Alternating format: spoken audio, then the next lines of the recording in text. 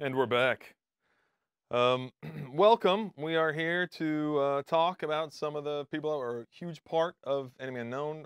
Finally, let them talk directly about the work they did that was so important to the game that we made together.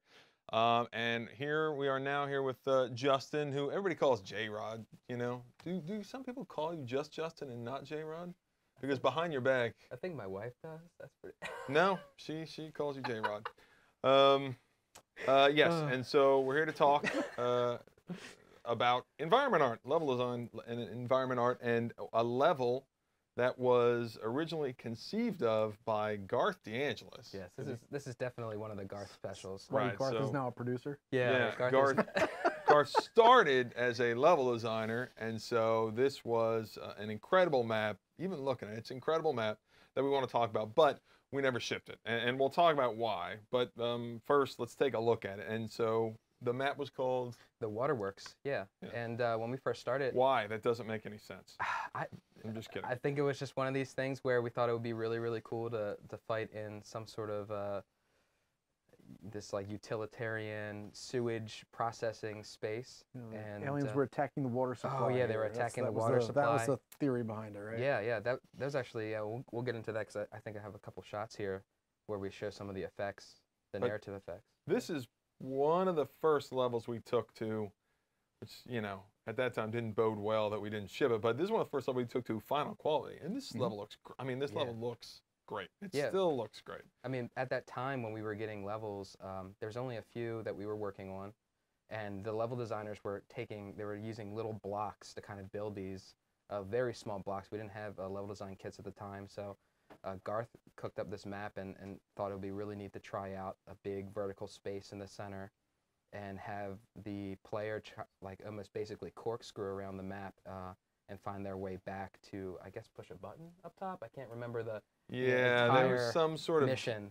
Some sort of gameplay. There was, there's always, and we didn't know if like the mission objectives would be enough, so we thought, or we didn't really have mission objectives. They were kind of sweeps in Enemy Unknown, and so we thought maybe does every level need a gimmick? And so we're like, yeah, there's going to be, you're either going to flood in sewage or something equally disgusting, or But this was a really great map. Even though we didn't ship it, it was definitely a laboratory for the environment team at the time and for many of the other subdisciplines. We really spent a long time in here figuring out how we were going to make some of these maps and how we were going to take the level design maps, the levels, and make art from what they had given us. So at the time, I was a junior artist. You guys get these gray boxes. You don't even know what some of those things are, right? Absolutely, yeah. We heard this was Waterworks, and we were like, what are we going to do to make this look like a Waterworks? Water, obviously. Yeah, water. So, water. But we went through, and at the time I was a junior artist, and I was tasked with taking all these small pieces that Garth used to build and merging them together into walls and floors and making sense of them. And then at that point, we started cutting them out and adding stairs and ramps where we saw fit. And a lot of the ramps that you see here in some of the assets. And that's the start of the map, right? You started outside. You started This outside. map was bonkers. It was great. I mean, it was a great map. It was fun to play in, but it was bonkers. Look how big this is for a normal EU map. You started up here, and you went down, then you had to wrap around, and you go into that little office, right? And then there's and you can even play in the little fenced-in area over here. Yep. Our maps ended up being pretty linear because of, again, you make a lot of stuff because you don't. When we were making this map, I think I had just come up with the two-number system. I mean, just come up with the two-number system that you see there. It's right there. And so we didn't. A lot of the game rules weren't set at all. So people are having to do the best they could without solid design. But I think it gives you stuff where this was kind of a corkscrew, like you say, and this was one of the things that taught us, like, okay, we need to make our maps a little more directional, basically. Yeah, and even at that time when we were still figuring out some design cues and qualities, you guys were tuning up what you were doing, we were spending a lot of that time figuring out, like, how much ambient animation we could get in, what type of landmarking we could do with the maps. So you see, actually, this is one of my favorite effects that our effects artist, Steve Jameson, made out of all the XCOM games, and this was made for this map where it was, the aliens were basically pumping poison into the water supply, and that was what the mission was, to stop this. And it's just this really kind of cool running of colors into the water. And I try to look for a video of it because it's just really awesome. Maybe one of these days I'll find it. But Yeah, it's like what do you call that? What is the effect on the? It's not chromatic aberration. What is it? That's the effect of like the oil slick on the water. Greg, I assume you know this. You're an art director, so I'll stop slick? talking and you say say what it is. Say what it is. But yeah, this is fun. You can kind of see too. Even at this point, we started to have a discussion about standardizing our heights of what the levels were. We noticed that this map was getting complicated, and we multiple times adjusted the heights of this to make it more readable for play. Yeah. Even to the point of you can see where the ramps are and some of the ladders and stairs. We started color coding them with orange and yellow. Well, and also the metal girders were like reinforced walls or something. There were things we couldn't crack, right? Yes. And so there was something we're doing there where we couldn't actually like break those. One thing I should say, just so everybody knows, is that the councilman, our council spokesman, is actually in Twitch chat right now. You know, or on YouTube chat right now. So, yeah, so he is there. He's watching, and I'm not even gonna make the joke. But yeah, so he's there. Awesome. But yeah, so yeah, I mean, this is such a shame when I see this too, because it was fun to play. It was gorgeous. I mean, this is a really gorgeous map. Yeah. It was really dramatic. I still remember the sort of waterfall we did there. Yeah. But one of the problems was that we were just working on like height cutting down and things like that. And this central area here, one of the reasons why this map didn't go was that we actually didn't have the tech to cut down. Like they were like, "What's on the inside of that space?" We're like, "I don't know." Yeah. Can you just rotate the camera? No. So. Yeah, so unfortunately. Yeah, we tried silhouette. We tried a couple things and just wasn't feeling right. But there was a lot of things we took away from this. The ambient animation of the little glowy bits of smoke and trying to get those landmarking. Modular pipe kit. The modular pipe kit, which we used for the rest of the game. The railings. Yeah, a lot of kit work. A lot, yeah. I mean, so the process for these levels a lot of times was level design. We would say, here's the theme for this map. Yeah. And then we just give you this like nasty gray box with all kinds of weird, and it's paced out properly for the movement distance of soldiers and flanking angles and things like that. And then the really difficult part, and obviously it's best when, an environment artist works with the level designer to come up with those ideas together and kind of like work back and forth. The really difficult part for you guys is saying like, yeah, you have to make that represent reality. Plus, right angles everywhere too. Yeah, I mean, I think one of the fun things though about this map was at the time, it was very abstract, and it allowed us to kind of really push and pull with different visual details and see what worked and what felt fun. Right angles fit here actually. Yeah, it's kind of nice when cemeteries. There are a lot of the city, like the UFO maps were way harder because you're talking about organic stuff, but like. Because you have all that nature, but like the cities and industrial spaces like this, cemeteries, lots of like right angle, it's great. I love cemeteries because it's like, there's flanking everywhere. So, but you can, it actually fits here. Yeah, it's cool. And the other thing was too, is that even after we went through that whole pipeline of making waterworks and we found out that it didn't really work, we went again and tried to use the same assets and try to create other industrial type maps for X1 EU.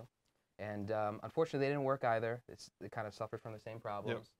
But we really had fun kind of working through some of these maps. That's pretty, though. Yeah, this is the oil refinery. It used the same kit and a lot of the same textures from Waterworks.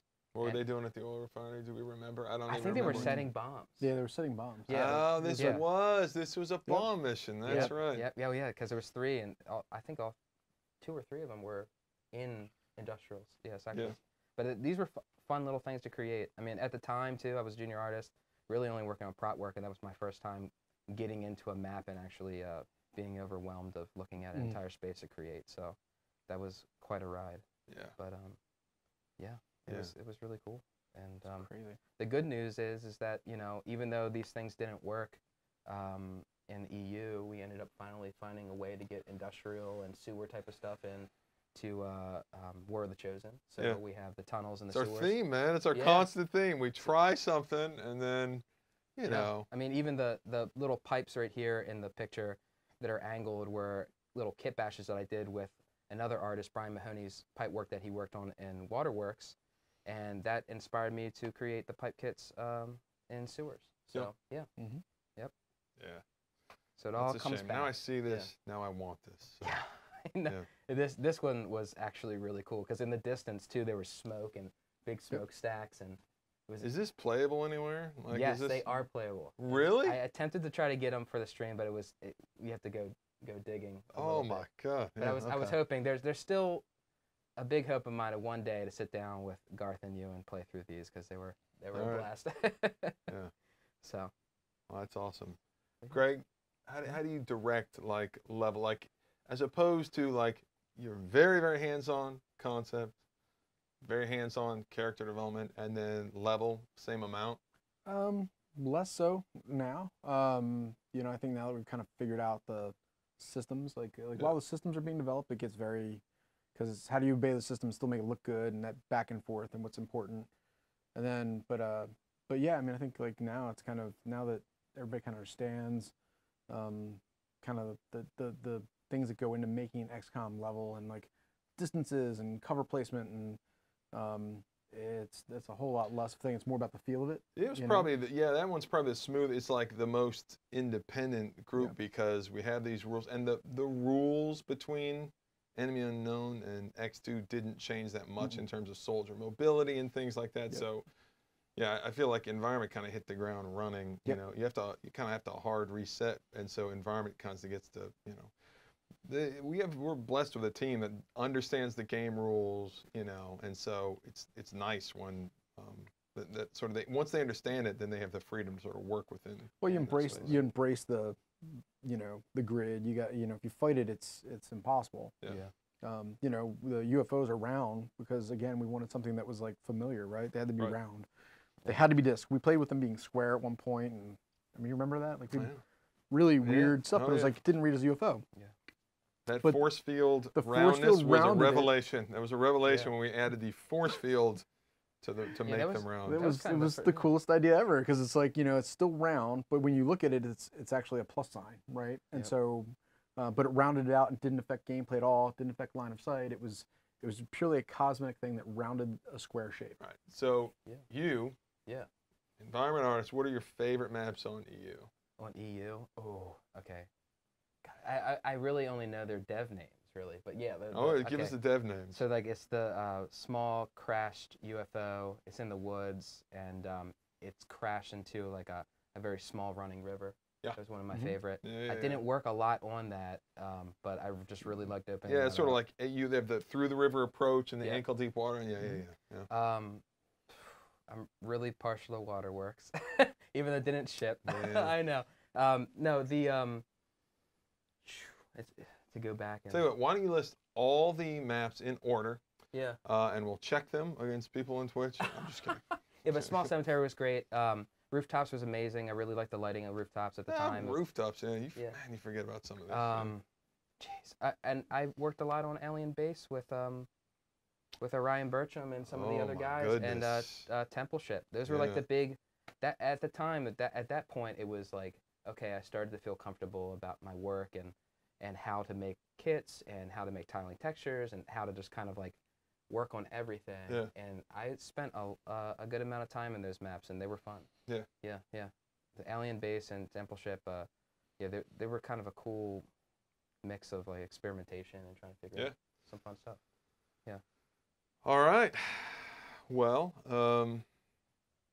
thank you. Yeah, thank you, J-Rod, for coming on. Thanks, Greg. And so thanks everybody for kind of going down memory lane with us. This is like super fun for us old folks, you know, looking back at the glory days. Glory days are in front of us, of course, you know, but we've had some good days behind us as well. So obviously we're doing these retrospective streams. The next one is going to be next Tuesday. And you know, as we always say, you know, pay attention to the social media channels because we will have a few surprises leading up in the next couple of weeks. So, but thank you for joining us, and we hope to talk to you again next Tuesday.